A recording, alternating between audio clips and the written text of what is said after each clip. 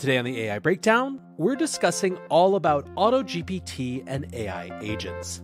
The AI Breakdown is a daily podcast and video about the most important news and discussions in AI. Go to breakdown.network for more information about our YouTube, our Discord, and our newsletter. Hello friends, welcome to the weekend. Today we are doing another one of our long reads, and I will be excerpting sections of a piece called On AutoGPT, which was written by Zvi Mowshowitz in his Don't Worry About the Vase newsletter in April. Now Zvi, for those who don't know, is an incredibly interesting thinker. He's a phenomenal Magic the Gathering player, which is how I got to know him, reading his theory about the game back in the day, and now writes a lot, primarily in fact, about AI safety. This piece was written at the height of AutoGPT mania, and although it's a couple months old, I think does a really great job of exploring some of the concerns or issues with that field in terms of how it might evolve, if not in terms of how it was at the time. Given how big and interesting this area was to so many people in the AI space, I think it's worth pulling this one back out of the archives. You'll notice I have some AI help for the reading of portions of this piece. The piece kicks off. The primary talk of the AI world recently is about AI agents. The trigger for this was AutoGPT, now #1 on GitHub, which allows you to turn GPT-4 into a prototype version of a self-directed agent. We also have a paper out this week where a simple virtual world was created, populated by LLMs that were wrapped in code designed to make them simple agents, and then several days of activity were simulated, during which the AI inhabitants interacted, formed, and executed plans, and it all seemed like the beginnings of a living and dynamic world. Game version hopefully coming soon. How should we think about this? How worried should we be? Now from there, Zvi does a quick hit on the basics of what AutoGPT is, how it works, as well as looking at what it's actually accomplished at the time, which was not very much. And by the way, we haven't made all that much progress since this was written in April. But as Zvi points out in his section, Just Think of the Potential, the fact that AutoGPTs hadn't done much at the time, quote, does not mean that all the people saying AutoGPTs are the future are wrong. So for the sake of this post, he goes to the future in which AutoGPTs have advanced significantly and thinks about them from that angle. And that's where we pick up the story again. Back to my AI. The good, the bad, and the agent overhang. I have gained confidence in my position that all of this happening now is a good thing, both from the perspective of smaller risks like malware attacks and from the perspective of potential existential threats. Seems worth going over the logic. What we want to do is avoid what one might call an agent overhang. One might hope to execute our plan A of having our AIs not be agents.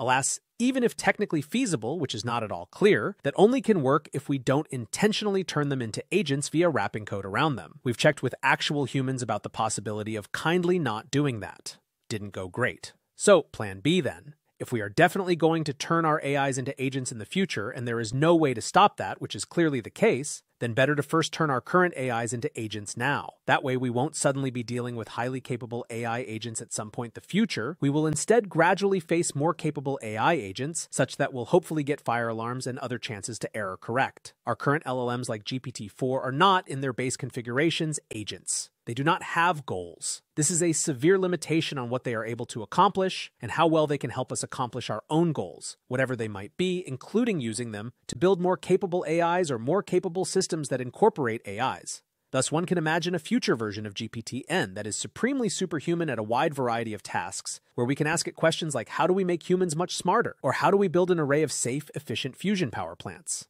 Or anything else we might want. And we don't have to worry about it attempting to navigate a path through causal space towards its end goal. It will simply give us its best answer to the information on the level on which the question was intended. Using this tool, we could perhaps indeed make ourselves smarter and more capable, then figure out how to build more general, more agentic AIs, figure out in what configuration we want to place the universe, and then get a maximally good future. That does not mean that this is what would happen if we managed to not turn GPT-N into an agent first, or that getting to this result is easy. One must notice that in order to predict the next token as well as possible, the LMM will benefit from being able to simulate every situation, every person, and every causal element behind the creation of every bit of text in its training distribution, no matter what we then train the LMM to output to us, what mask we put on it afterwards. The LLM will absolutely know in some sense what it means to be an agent, and how to steer physical reality by charting a path through causal space. Seeking goals that arise out of the training run, and thus almost certainly are only maximally fulfilled in ways that involve the LLM taking control of the future, and likely killing everyone, before we even get a chance to use RLHF on it.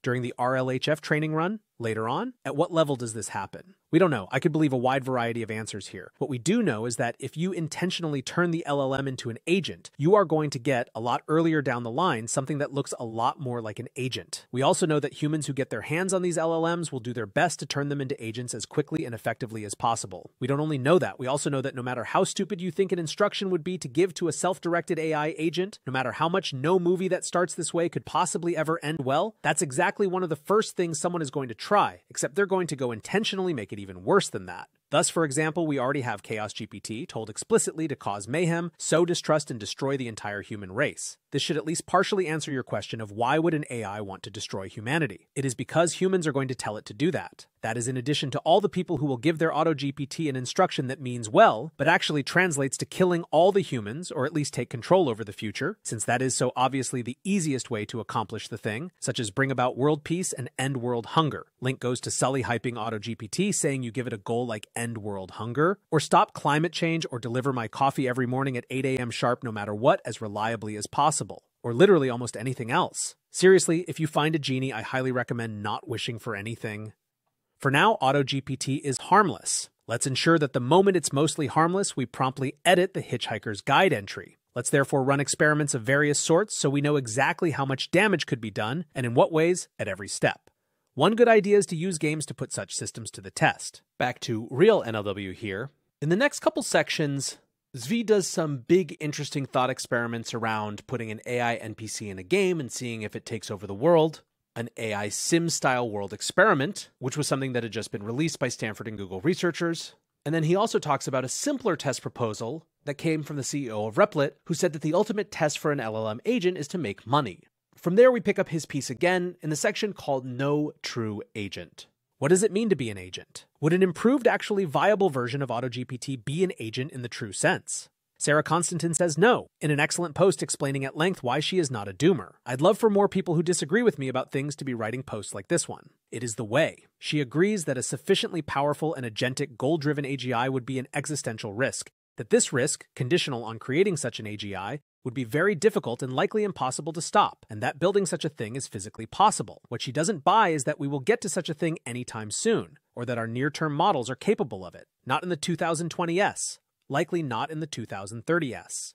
I note that this does not seem like that much confidence in that much non-doomed time, the goalposts they have moved. AutoGPT style agents are, in her model, not the droids we are looking for, or the droids we need to worry about. They are, at their best, only a deeply pale shadow. She thinks that to be an X risk, in addition to a more robust version of the world models LLMs kind of sometimes have now, an AI will need a causal model and a goal robustness across ontologies. She believes we are nowhere near creating either of these things. I wish I was more convinced by these arguments. Alas, to the extent that one needs the thing she is calling goal robustness, and it is distinct from what existing models have, I see wrapping procedures as being able to deliver this on the level that humans have it. Not I can do this in a day with no coding experience easy, but definitely the whole internet tinkering at this for years is going to figure this out level of easy. I do not think that current AutoGPT has this, and I think this is a key and perhaps fatal weakness. But what we do here that is load-bearing seems unlikely to me to be all that mysterious or impossible to duplicate. As for causality, even if this is importantly currently missing, I don't know how an entity can have a functioning world model that doesn't include causality, and thus as world modeling improves, I expect to get causality in its load-bearing sense here, and for it to happen without anyone having to do it on purpose in any way from here, to the extent we can confirm its thingness. Sarah has an intuition in her post that seems true and important, that humans kind of have two different modes. In our normal mode, we are mostly on a kind of autopilot. We are not really thinking. More like we are going through motions, executing scripts, vibing.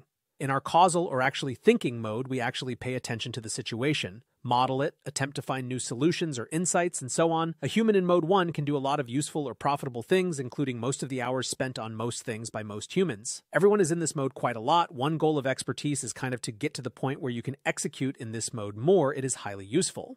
That human can't generate true surprises, in an important sense, it isn't a dangerous agent, it is a dead player only capable of imitation. So under this way of thinking, an AutoGPT combined with an LLM can plausibly generate streamlined execution of established lines of digital action that people can do in normal mode, which again includes quite a lot of what we do all day, so it's economically potentially super valuable if done well enough. From there, Zvi gets into a set of predictions, which I think are really some of the most interesting parts of the piece. What to expect next? AutoGPT is brand new. What predictions can we make about this class of thing? This is where one gets into trouble and looks like an idiot. Predictions are hard, especially about the future, even in relatively normal situations. This is not a normal situation, so there's super high uncertainty. Still, I will go make some predictions because doing so is the virtuous and helpful thing to be doing. I apologize for mostly not putting out actual units of time here. My brain is having a very hard time knowing when it should think in weeks versus months versus years. If I had to guess, the actual economically important impacts of such moves start roughly when they have access to GPT 4.5 or similar or higher with good bandwidth, or if that takes a long time then in something like a year. All of this is rough on the thinking out loud level. I hope to change my mind a lot quickly on a lot of it in the sense that I hope I update when I get new info, rather than in the sense that I am predicting bad things, which mostly I don't think I am here. The goal here is to be concrete, share intuitions, see what it sounds like out loud, what parts are nonsense when people think about them for 5 minutes or 5 hours, iterate, and so on.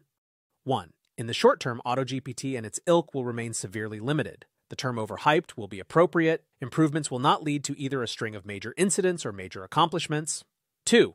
There will still be viable use cases, even relatively soon. They will consist of relatively bounded tasks with clear subtasks that are things that such systems are already known to be good at. What AutoGPT-style things will enable will not be creative solutions. It will be more like when you would have otherwise needed to manage going through a list of tasks or options manually, and now you can automate that process, which is still pretty valuable.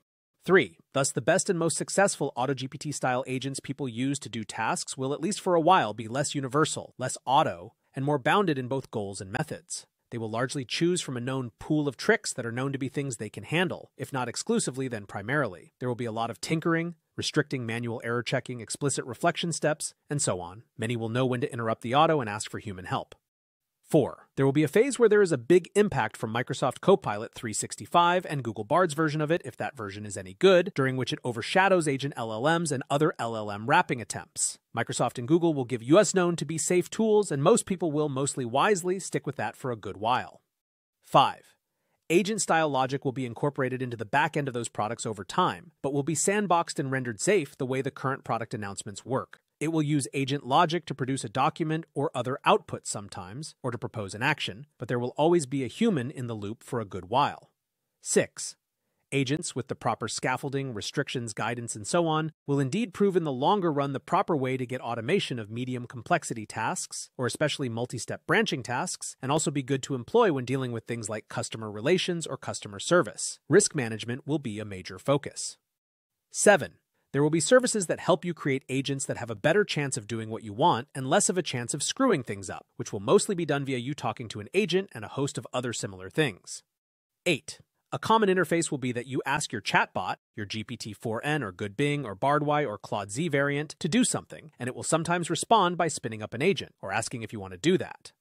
9. We will increasingly get used to a growing class of actions that are now considered atomic, where we can make a request directly and it will go well.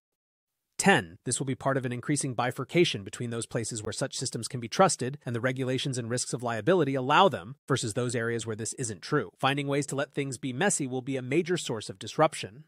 11. It will take a while to get seriously going, but once it does, there will be increasing economic pressure to deploy more and more agents and to give them more and more authority and assign them more and more things. 12. There will be pressure to increasingly take those agents off the leashes in various ways, have them prioritize accomplishing their goals, and care less about morality or damage that might be done to others.